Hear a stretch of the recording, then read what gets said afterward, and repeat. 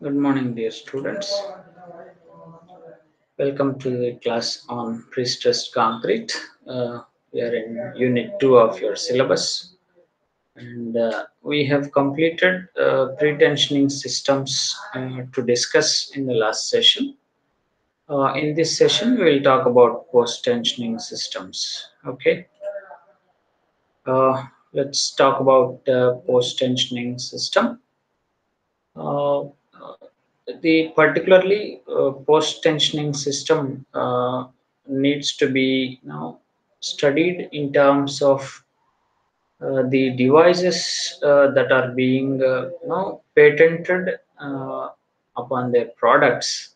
Various companies, maybe you can say various developers have patented their works because of the advantages of post-tensioning systems. So variety of advantages of post-tensioning systems. So pre-tensioning system application is very limited, whereas post-tensioning application is very vast. Okay, so uh, the detailed information of the post-tension system is given in the product catalogs and brochures published by the companies like Fresinet systems. I mean, like Lee Mecal system, Magnell Blatten system, something like that. So each and every product has got their own catalog and brochure for details of the same, right? So there are general guidelines of pre-stressing in class 13 of IS 1343 2012. The pre-stressing systems and devices are described for the two types of pre-tensioning and post-tensioning separately. So we have completed this pre-tensioning systems, and now we will talk about post-tensioning systems. So once again, recalling what is post-tensioning, the tension is applied to the tendons after hardening of the concrete. Okay. So what are all the different stages that we have in post-tensioning? Right. Let us see. The ducts for the tendons or strands, whatever it is, are placed along with the reinforcement before casting of the concrete. The tendons are placed in the ducts after the casting of concrete. The duct prevents contact between the concrete and the tendons during the tensioning operation. This is, you can see the basic difference in pre-tensioning and post-tensioning. Pre-tensioning needs to have a bond between concrete and the tendon. So as long as you have the bond, you have the pre-stress transfer effectively. Whereas here you don't have any contact between the concrete and the tendon. That is what is post-tensioning operation. Okay, so the tendons are pulled with the reaction acting against the hardened concrete. Okay, whereas in pre-tensioning, it was against abutment that you have for pulling.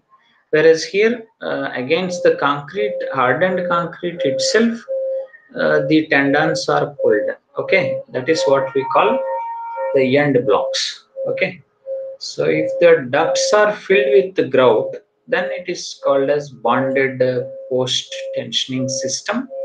If the grouting is not there, we call it as unbonded post-tensioning system. So post-tensioning has got again two categories.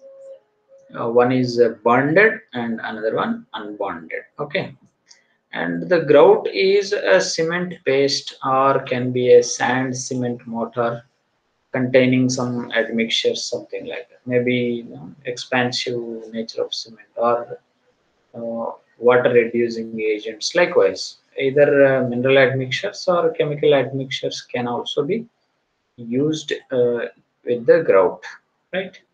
So this is the stages of post-tensioned system. What happens to unbonded post-tensioning system? The ducts are never grouted; they just left like that, solely by the end anchorages only. Okay, so there is only the end anchorages will hold the tendons, whereas in grouted case, both the tendon and the end anchorage and the grout both will hold the tendon, right? The profile of the ducts depends on the support conditions. Okay, for a simply supported member, how the profile will be like, you want the cable profile to be straight, or cable profile to be parabolic, or you need the ends of the cable to be at the center of the cross section, or can be below or above. So it all depends on the nature of member that is being pre-stressed. Okay, so simply supported member, the duct has a sagging profile between the ends, which means you have a parabolic nature. That we will talk about to decide which profile of the cable. I mean, the profile of the strand must be decided based on the moments that come on the member, and also the resisting value from the pre-stress value, right? So this balance will decide the position of the cable. Okay, that we will go into the very next section of your pre-stressed concrete analysis of pre-stress. When you analyze, you will know the location of the strand, right? Right. For a continuous beam, the duct sags in the span and hogs over the support. Like we have hogging moments uh, in the at the supports, and sagging moments in the span, right? So the schematic representation of grouted post-tension member, just a sketch is given to you, how it is going to be.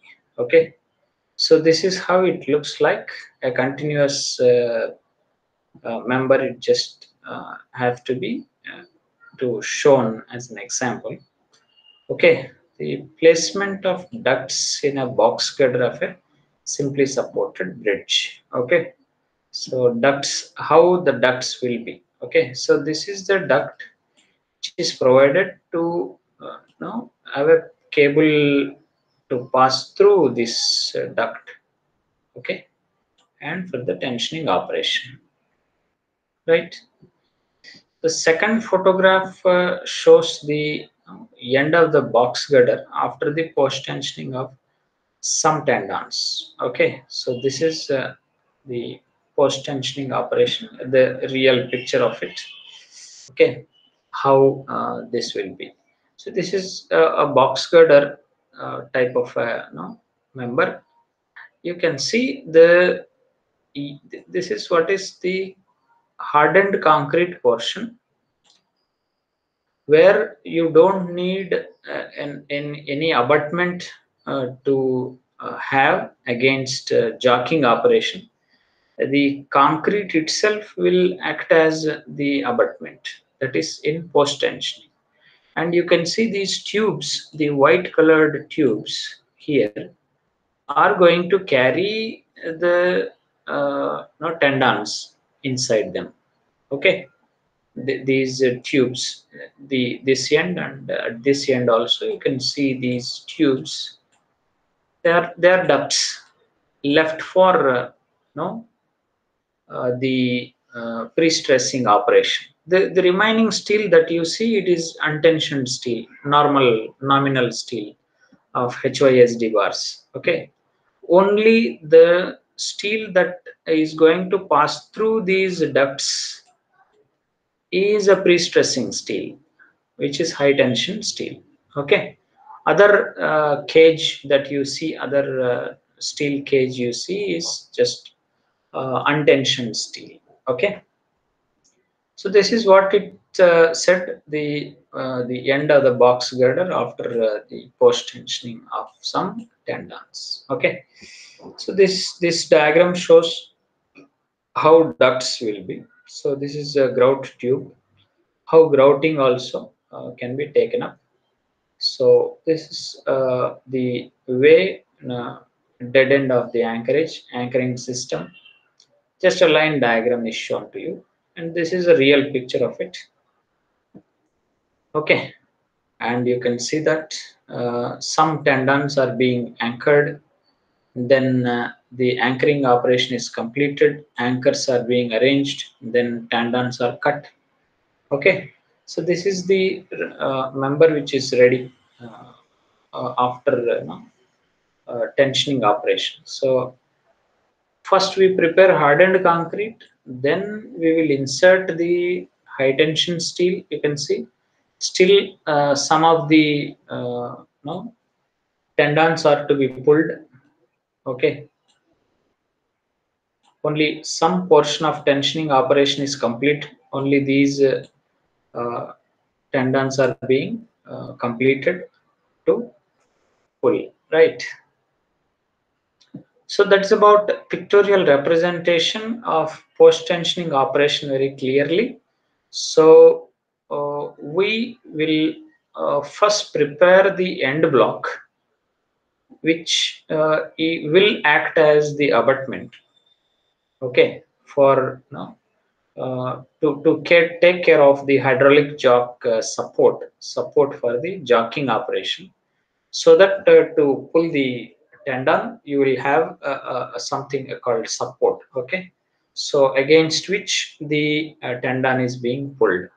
So this is what is called end block, is separately designed. Okay, end block design is separate, and the rest of the member design is separate, right? So end block stresses will be very heavy, and you will have something called bursting pressure also will be acting in the end block. That we will see in detail once you talk about end block designs. Okay.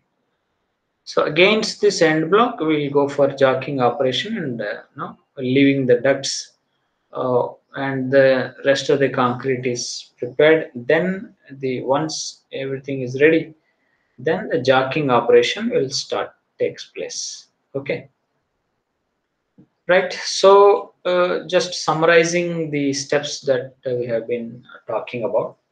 So first, cast the concrete, and then place the tendons in the ducts provided. Then place the anchorage block one side and the jock on the other end. Apply the tension to the tendons. One end anchor will hold the uh, reinforcement, pre-stressing steel. The other end, against the hardened concrete, the jock will operate.